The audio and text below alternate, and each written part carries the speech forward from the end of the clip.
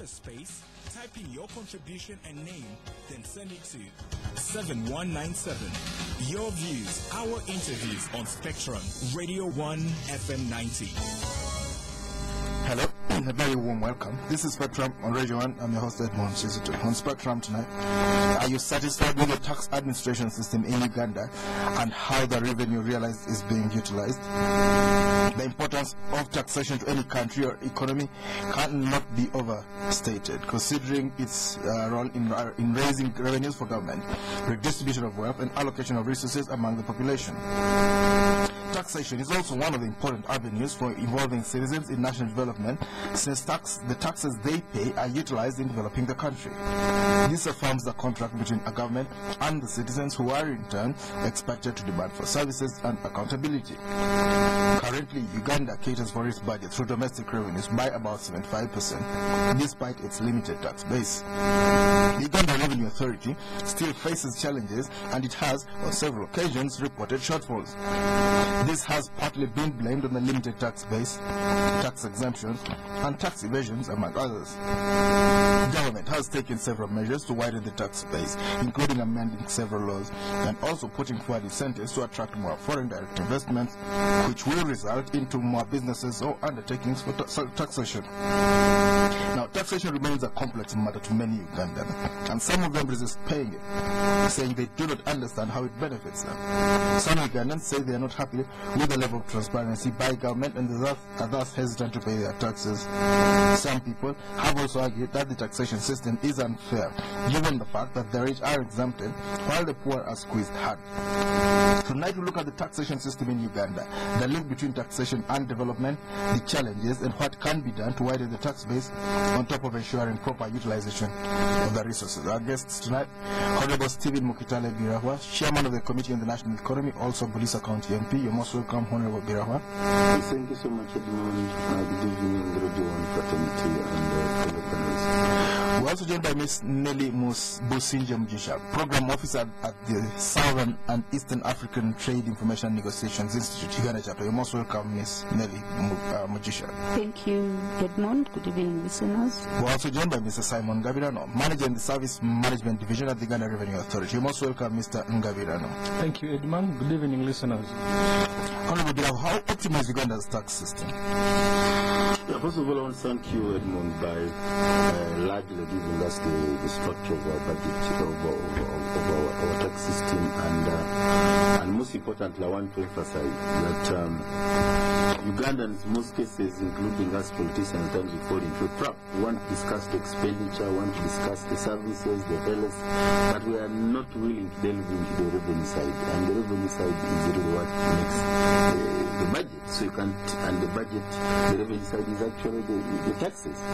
And we want to congratulate the tax system, the URA in particular, for at least raising the 75 as you've already confirmed about that. But let me also remind you then that the 25 was around that, which you get from the development partner, is a tax of the citizens.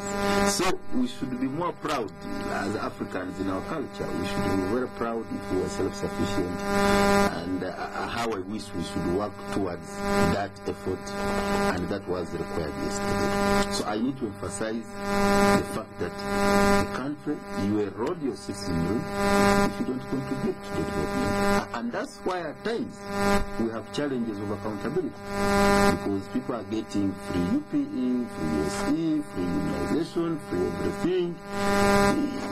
Then why do you question? Because everything finds you that. So it's important that you know. But I must also mention that it is true that even those who don't know, those who don't get tax invoices, those who don't know that, who don't pay the pay as you earn, which government finds much easier to get, you also contribute in indirect terms, in indirect taxes on the charges of all the imports which come in this country, which have an import duty. So I'm practically giving you the structure of our tax system. It's easier to get import duty on entry. It's easier to get Edmond at Radio 1. pay as you earn. It's easier to get taxes which are more indirect. The unfortunate part of that, it becomes regressive. A best tax system would be progressive, and that's why we should really broaden this country's tax base, and areas of broadening are there. What we need to emphasize is that in this era of ICT, we need to support URA and all government departments, including KCC, including the registration board, that if you open a company tomorrow, that company should have a tax identification and URA should start sending invoices. You understand? If you're putting up a property, KCC should plot all roads.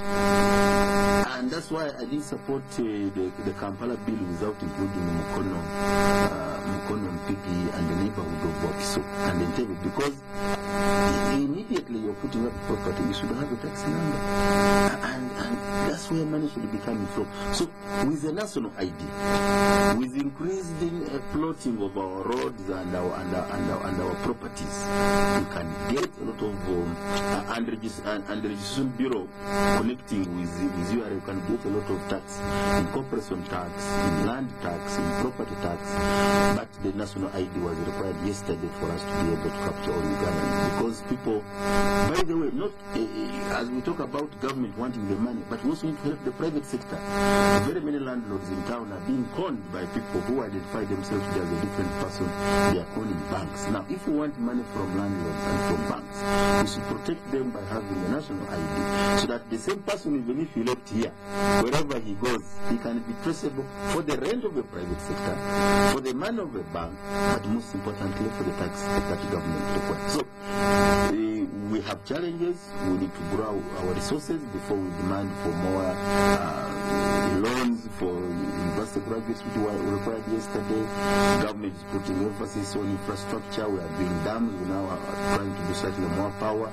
We need the money for, you've had the last parliament, we had pressure on health facilities. Government has recruited more health workers at health center 3s and health center 4s. But all that requires more resources. So for me, I want to emphasize, before we go so much on spending and demanding, let us grow the resource, let us broaden our tax base, and if we do that, then the demand should be, where does that money go? And that is a very important cardinal question. The moment you have collected the money, it must go where it best serves the country, it must go where there is a return on investment, it must go where it grows more money, it must go into the cash cows of this country, where we expect the tourism, the agriculture sector, which is the country is depending on, because a tax is also a tool to redistribute. Right. Because this country has a growth, meaning there is the stinking rich, but the tax system should be able to take money from the stinking rich and to redistribute it. But the tax finally is also very important in the areas where there is global turbulence. It can be used as an import substitution tool. You slap high taxes on imports, more so when we suspect some inferior goods being dumped from other countries. You can use the tax. You charge prohibitive taxes 100% plus, so that you discourage this importation, and you can replace it with an import substitute, so that you encourage.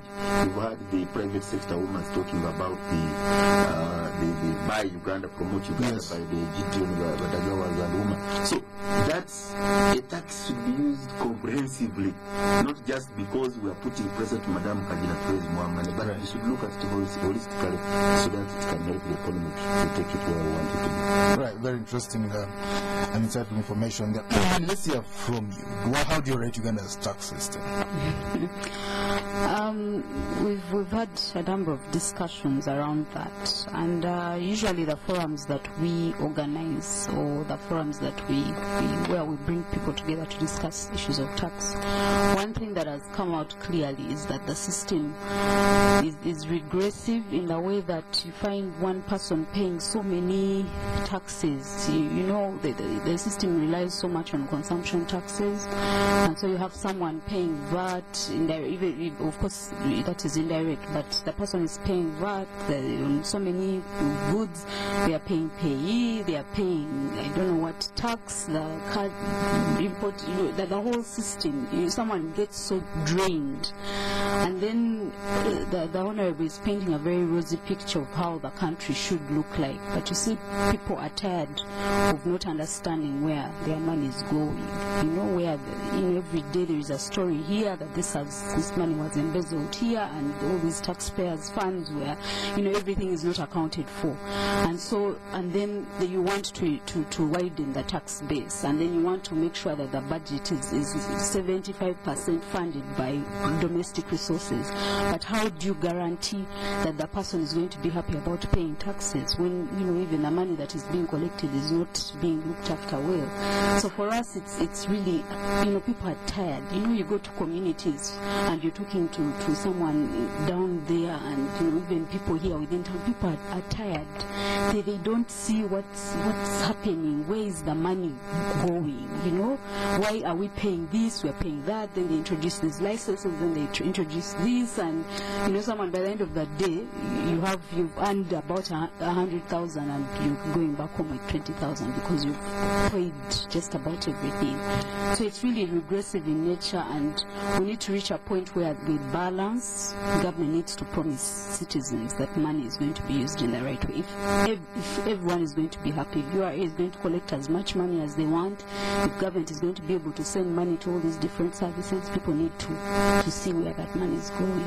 So you think it's possible for the URA to get more money? If people were happy, there are actually countries out there where people are happy to pay taxes. Right. You don't see any potholes. You see the hospitals are catered for, the services are catered for. But I'll also point to what Mr. Honorable Birahwa said. You go to the communities and people are very at ease. Everything is catered for, but they don't realize, things are not moving right. Things are not systematic. So people would actually be happy to pay taxes if things were organized. Interesting. I was talking to someone the other day who lives in Europe, and they said in Europe they pay wealth tax of 40-50%. He actually said in his country they pay 50%. I said that's too high. He said no, people are actually happy to pay it because they see the roads and everything works. Yeah, everything works. They're happy to pay it. You go to a place like Norway, and there is no single pothole, there is no dust, there is no. You're happy to be in a country of that kind because you see where the money is going. You see the resources. You see everything is systematic. There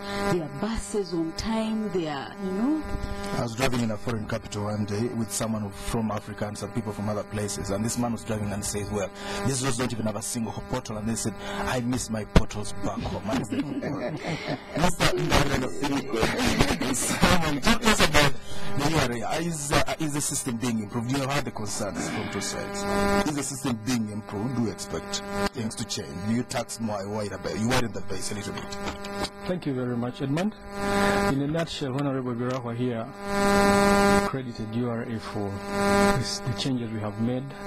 The system is actually improving. Our mandate as URA is basically to implement tax policy through the tax laws.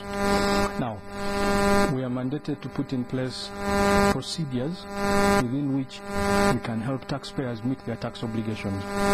One of these is sensitizing them. Actually, I'm very delighted that civil society, Nelly and Siatini have taken interest in this area. Yes. That by coming out to try and create awareness, they're in a way contributing to our sensitization campaigns.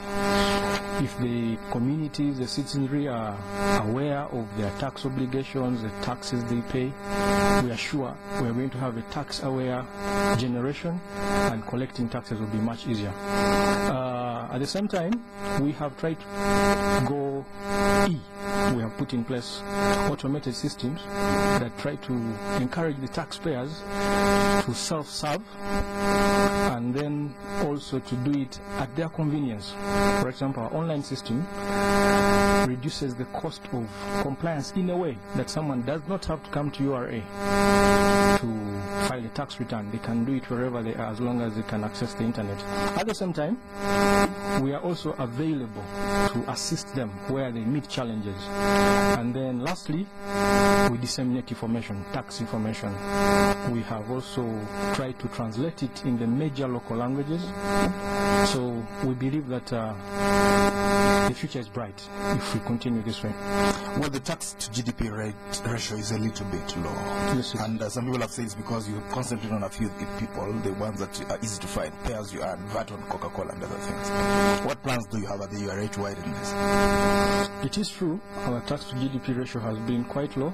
It has actually stagnated at about 13. And this is attributed to three major issues. One is the architecture of our economy. When you look at the structure of our economy, it is largely informal, dependent on agriculture. When you look at the demographics, we have very many youthful population that is unemployed, and yet these are the productive ages that should be contributing to the taxes. The other issue is that there are some issues of tax policy. You find that the way tax policy is designed, quite a number of activities have been left out of the tax bracket. For example, I'll tell you, agriculture, which is the largest sector, virtually everything in there is untaxed, right from the inputs.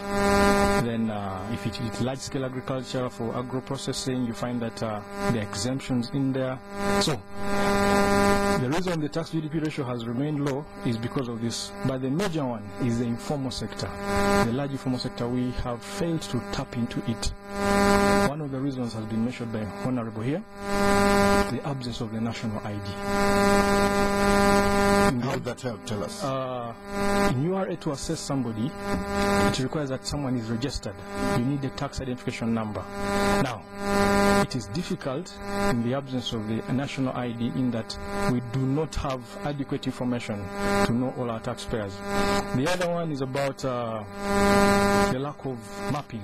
We don't know Edmond's address, and yet it is a key requirement in tax laws here. After that pothole. Yeah. So it is really difficult. So what we are hoping that if we can have a national ID to be a key starting point. Right. Yeah. But some people talk about politically connected people whom you let go without paying taxes. Why do you give people rebates based on their political affiliations? That is not true. If you examine our tax laws, you'll not find it anywhere that if Edmond is connected to the government, how you voted, that they should not pay taxes. What happens here is that our tax system is fair and equitable, that everyone is the same. If you are from party A and you have tax to pay, we'll treat you exactly the same way as someone that has tax to pay and they are from party B. Yeah. Really? Sure. You sure about that? Yes, I am. But, yes? But maybe just to say, if someone is earning 2 million every month, they are buying sugar at the same price as the person earning 100,000 every month. So people who earn more should be paying 10,000 for a kilo of sugar? Well, they should be. I don't know how that can work, but you see, it's the whole system of how do we balance, the whole progressive kind of system of tax. How do we balance it? It's something that, needs to go beyond URA and discussed even at the policy level with the honorables and all these. Well, I'd like to hear more of those. Yes. I would like you to tell us from Zetini how that can actually be done. How you sell 10,000 shillings, a kilo of sugar 10,000 shillings because the man has more money. Let's look at hear your views, their scientific views. But first of all, Honorable, talk to us about the URA. What are some of the things that they're supposed to be doing that they're not doing? First of all, let me give my own testimony that in 92, as a fresh graduate, my first job was relating with URA daily. I was in import exports and working as a clearing agent of the funds in logistics. And when Akabai reported as a task force of URA, before it actually became URA, I was there. And we had problems as a country because there was even no valuation in URA. It was a very big problem. An importer here in Luum of polyester and an import of silk, they pay the same tax. So if you want to reduce corruption in URA, the first thing you do, you reduce this discretion of an officer. If you leave it to an officer to decide how much importer X and Y pays, then you have a problem. So by the time they brought the Gulbanis and others, I was there. Right from the time of the Ghanaian expert, to the English woman, I was there. So I have seen the evolution of URA, and I can say they are being fantastic. Thank you. But there is a lot of room for improvement because I know the game. And you know scanners. To introduce a verification and just say this is a container, it's not enough. But with a scanner, the importance of technology is that you can see without opening a container what is in. Because somebody can declare a very inferior good which doesn't attract tax. Or even a tax exempt item then actually has something which attracts. For example, if you say a construction site and you say I'm bringing materials which don't attract or a raw material, but in them there are whiskies, perfumes, and those are the games. But I'm happy URA now does verify. URA now has scanners. But the most important to make tax popular is to have systems that work. That I don't have to go to Malaba. From Kenya side I spend 2 days as it used to be, and Uganda side 2 days. One stop center. Because of the system, what has left the port, what is coming to Malaba, is already captured. So that makes processing of entries much faster. But so that makes an importer willing to, and for big taxpayers, they have got lot of developments. Before, you had to wait for goods to come, to be verified, then you pay. But now some people have paid in advance. So you already have an account and you're concerning yourself. These are big savings, these are big improvements we have seen. We had problems of cargo going to destined, the high value cargo destined to Sudan, Congo, and Rwanda being dumped in Uganda. They have introduced, actually, I was among the first people in '94 who asked for convoys for those which were goods like for World Food and others. But we have seen follow-up. But now that there is this fuel problem, I would want to advise you, because I know the areas where these guys would rush to smuggle. Now that fuel is running at 4,000, I am sure URA has a bigger job now to you must accompany every transit. You must have a check at exit borders that this fuel which entered as Rwanda fuel, as Congo fuel, actually cross the border. Otherwise, it's going to be dumped here. I know the equation. So these are areas where you can improve, and also we need to make sure. You've seen another area of where URA has been winning cases, because that's another area. The capacity for URA and government to pursue the what you have got. You've seen my visitors in Bulisa, the oil companies. They pay taxes with the left hand. They want to take it away in arbitration. Now you must have capacity of lawyers on government side who can defend. And of course, tomorrow the companies will want to take out these guys who win these cases. So the dynamics are so strong, but we must have the staff in URA who are capable to resist these temptations. And that's why at times, much as I am for rationalization of paying the whole country, but this man who is saving the country from billions deserves slightly more, possibly more than scientists. So it's a very interesting way. But sensitization is very critical, and I want to thank Saitina and Radio 1 for this kind of arrangement, because it's a responsibility of government, it's a responsibility of the taxes to popularize, to sensitize people, to give them awareness. And then, as Nelly rightly put it, we the politicians, because URA is just implementing our tax policy, our tax policy is not their work. The tax bills are arrived at, Parliament finance proposals, Parliament approves. So we need to make sure, as I said earlier, the policy we give them. When you say there is dumping in Uganda, you don't blame URA. Right. We should be outside. But they also need to be helped. There is another arm of government, for example, the Standards Bureau. It should be able to help them, and even if possible, to make some consignments. You don't have to raise taxes, but you have to prohibit them completely from entering Uganda. Because if they do, they can become a very big problem in future, and destroying them and re-exporting them may not be the best way. But the technology, the Ascuda system, is a very big improvement. I think now you are Ascuda Plus or Ascuda World. So these are very good areas. But finally, a citizen who pays taxes is more aware and creates civic competence and can engage government. More than one of them. When I have voters who get UP and UC, they say to Zare,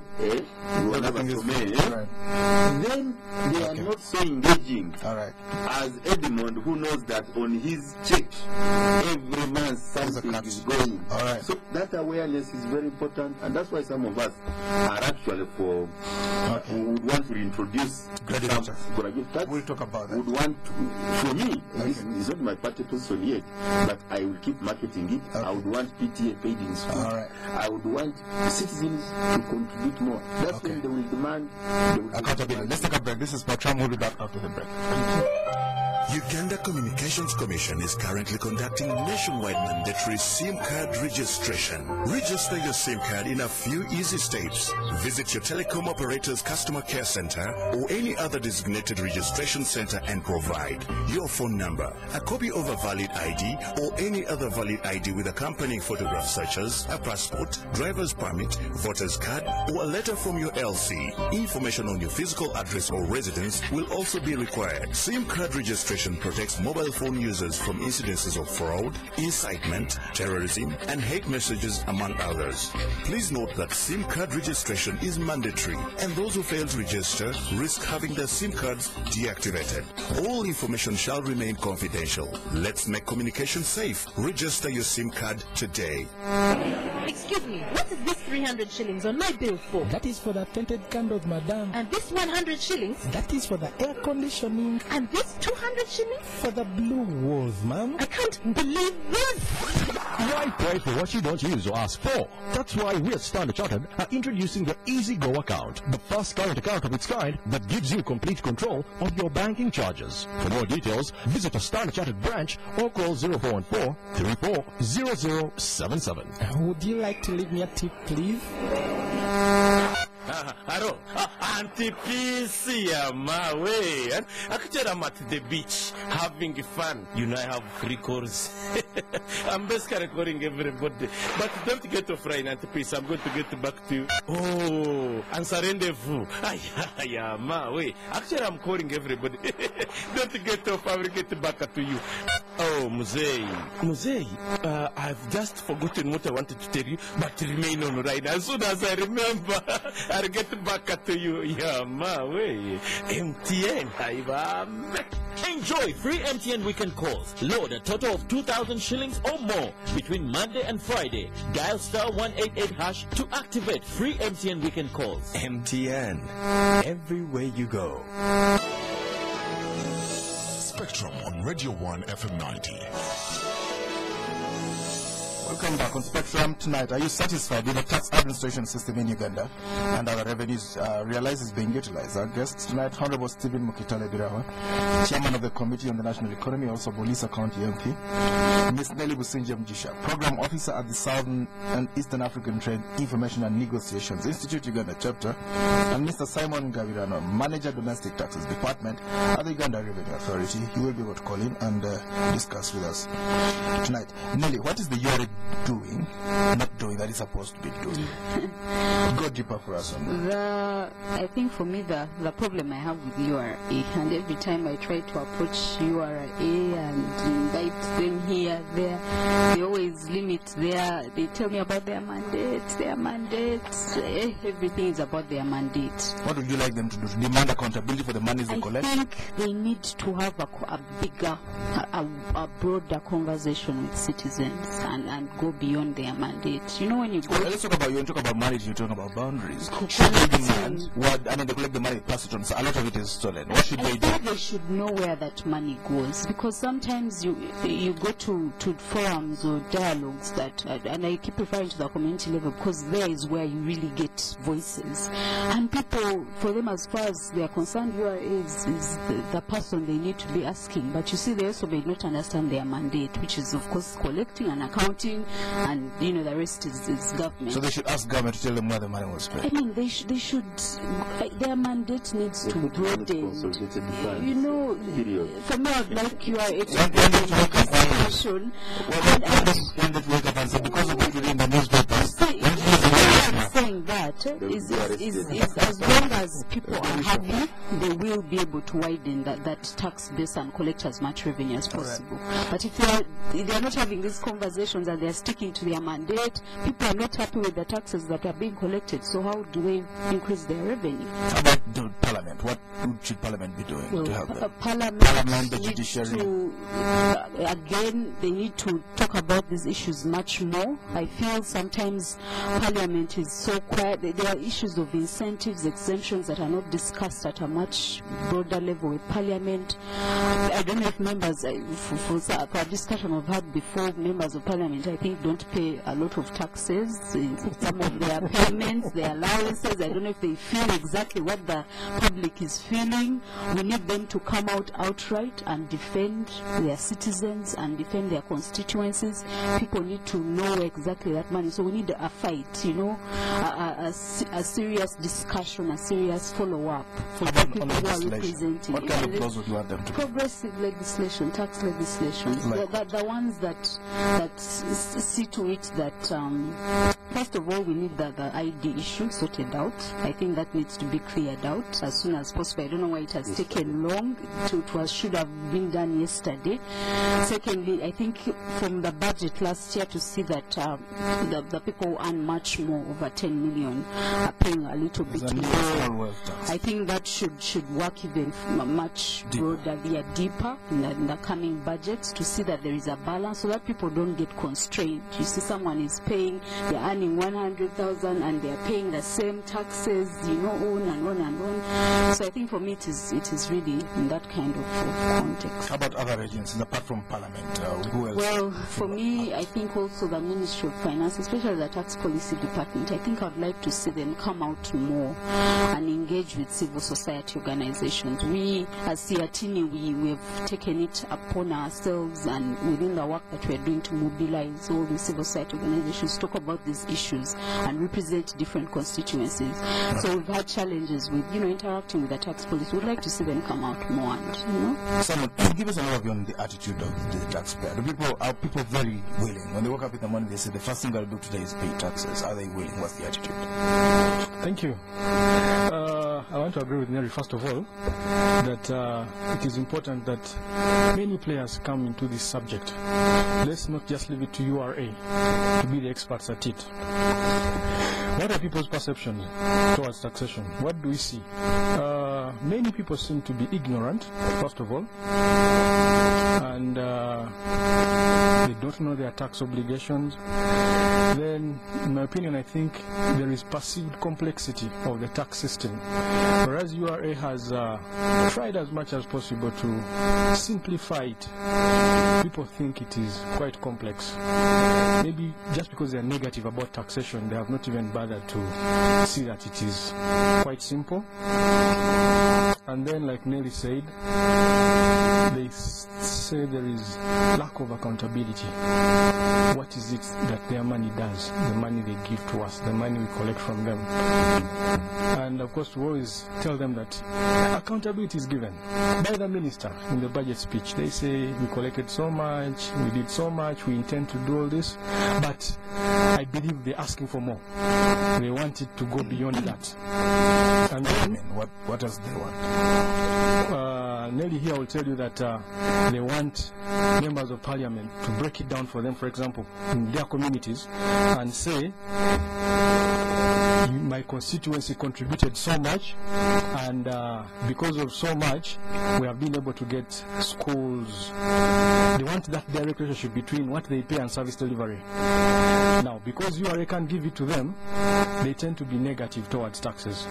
Because for us to tell them broadly that the taxes you pay are used for provision of public goods, security, name it. And then they perceive that there is a bit of inequality in the tax system. Yes. Like you mentioned that because of political connections, you give some people rebates because they are politically connected. Again, like I said, it is just perceived. I would challenge anyone to come out and say so and so got an exemption because of his affiliation to party X. FDC. Yeah.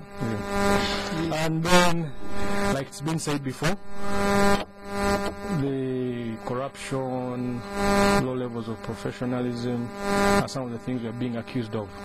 But in URA, I'll tell you, there is zero tolerance for corruption, and they have put in place mechanisms to deal with staff that are engaged in such practices. All right, before we move to Honorable, talk to us about how serious tax evasion actually is at the URA. Actually, that is one of the challenges we face. How do people evade taxes? Many ways. We have seen there are those sensitive goods. The most smuggled item, I'll tell you for now, is cigarettes. We have seen cigarettes being smuggled through fuel tankers, for example. Yes. Then concealed. It's fuel. They are getting and saying it's fuel. Yes. Because taxes are lower. Or a truck takes fuel to the Congo, and when they're returning, they have put in Supermatch or those cigarettes from Congo. Very good. Yes. Then, of course, the other item is Kavera, polythene bags. Yeah, because they attract a lot of duty. People, because of the environment. Yeah, they want to smuggle them and evade all these taxes. Also counter books, I think. And then wines and spirits. Wines and spirits? Yeah. Counter books were an issue at some stage. Yeah, they are. They are. Yeah, that is the evasion we see. Right. Yeah, it is not this outright where it's going to be exchange between the tax authority and them, but it is mainly concealment. The smuggling occurs by concealment. Right. Yeah. Hold on, you spoke a little bit about graduated tax. Talk to us about why do you really want this tax to be brought back? You see, apart from putting all the pressure on the money collected through the internal revenue, the department speaks for, and the other taxes we are talking about, the import taxes, when you talk about the non-tax revenue, non-tax revenue will ease a lot of pressure from the budget at the center. If, for example, all our districts were raising money to finance their councils, their transport, but they don't have capacity. They are all depending on central government. You know, where the money we're raising from GT, it has now to be provided by the center, which is not a good tax policy. KCC here, you see, and all municipalities and urban are sleeping giants. If we funded the land sector and plotted all our town councils and municipalities, and they knew my residence plot number, and for everybody who registers a company, and he gets a tax identification number, and URA has, it cannot be URA alone. It must be other arms of government. Local governments must raise their own money, and they have the potential. And I believe if Madam Jean from CC is assisted to identify every business. He has talked about the informal sector. Look at Katwe, look at this place here, Ndeba. You can see the presence of banks there. There's a lot of money there. Yes. Because banks have refused to go to some of our districts. But you see it in there, you find 8 banks in Ndeba, you find, because there is money there. So this informal sector has to be targeted. Even Chikuboya. That's why there are now so many banks down there. But another area we have not looked at is the telecoms. Yes. I think telecoms are making a lot of money in this country. And what whatever messages you get, there's some gambling going on now, they sell all sorts of things. I don't think URA and finance has really opened how much money these companies are getting. That could help this country. The other day I was shocked. I went to Bulisa through Kiandongo, and Sudanese are buying produce in Uganda. I came back through Kiwoga, Tanzanians for the first time.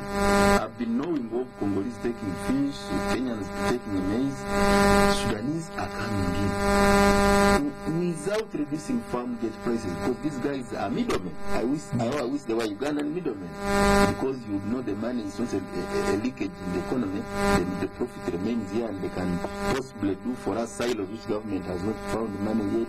They could add value. But if a Sudanese is taking Ugandan produce, he's taking the feeds for animals and poultry. Right. He is taking, what would be the poultry? So this is another area to look at. And then also, we've not talked so much about Uganda is now part of the East African community. We are integrating. It has a very big impact on our tax system, because URA now for some commodities has to charge within the tariff which is agreed in the region. Like recently when we joined COMESA, it was good news for a consumer. We are now able to get sugar under that arrangement.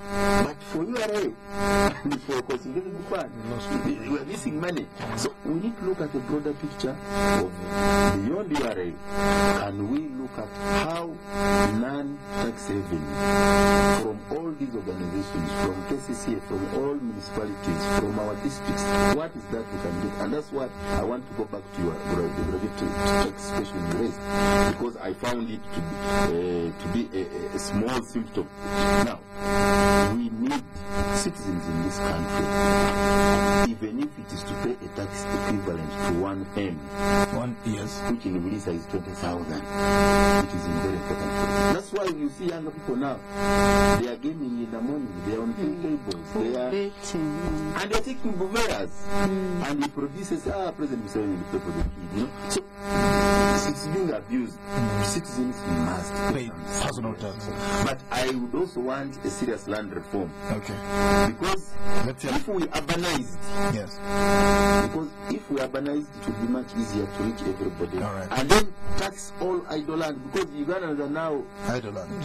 They are now speculating in land. They just keep it there. Okay. If that land was being taxed, I'm sure we would have much more collection as far as that is concerned. Let's hear from our listeners. This is Spectrum on Radio 1. Our numbers tonight: 0414-348-111, 0312-260-390, 0312-261-390. Our discussion tonight: are you satisfied with the tax administration system in Uganda and how the revenue realized is being utilized? You spoke about, Honorable Birahwa, you spoke about the non-tax revenues. Can you broaden this for us a little bit?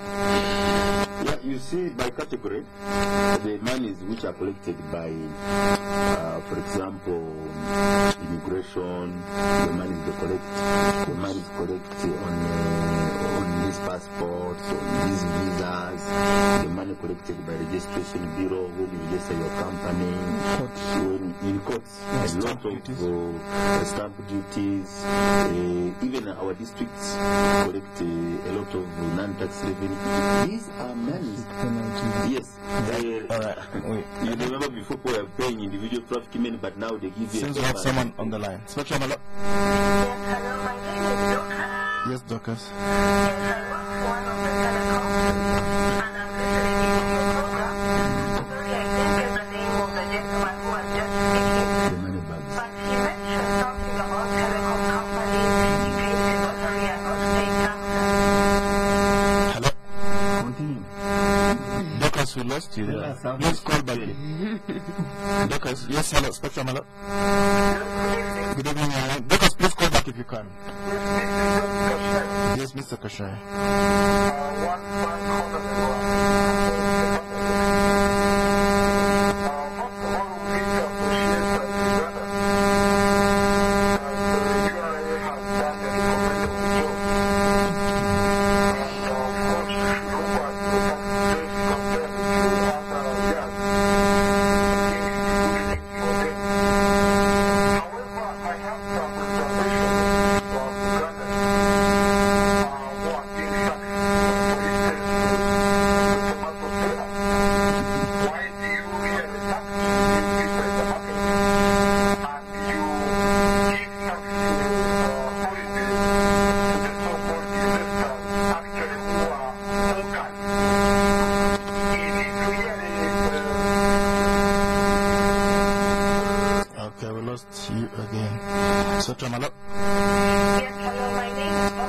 Doc.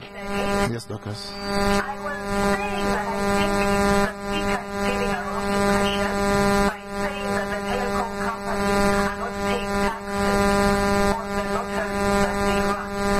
Not that I'm in support of the lotteries, but the lotteries are based on airtime, which subscribers have purchased, and then they send SMSs. Now that airtime is taxed with excise duty, and they need that's a total of 30%. So I think the speaker is giving the wrong impression. Doctors, would you like to tell us which company you're referring to, the one that you are? It is necessary to keep a well-known fact that all airtime in Uganda is taxed 18%. I'm not speaking on behalf of the government, I'm just speaking as a what the tax is around airtime. All right. You can pay more to this. No, okay. So, Chamala. Yes, Moses.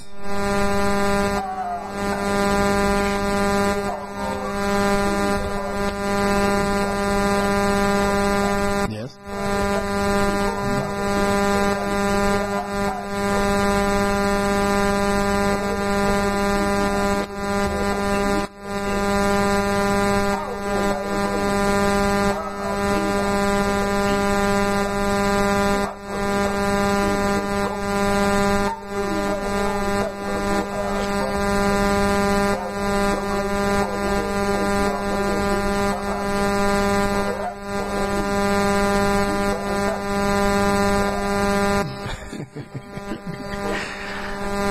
Let's get back to the one more caller. Yes, please switch off your radio and then talk to us. Play? Plate. Yes, Clay, okay. Can you switch off your radio and then talk to us? Mr. Clay.